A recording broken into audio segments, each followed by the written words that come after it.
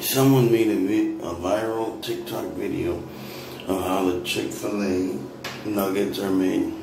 The Chick-fil-A nuggets, and they took it down, so I'm going to tell you guys how they made them. They basically got the chicken, the raw chicken, and they got some milk, and they rubbed it in some milk. They called it a milk bath. So they put milk on it, and then they got the flour, whatever kind of flour they use, and they put it in the flour, and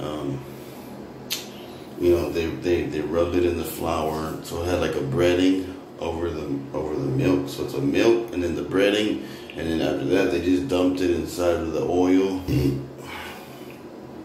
They let it sit in the oil for a certain amount of time.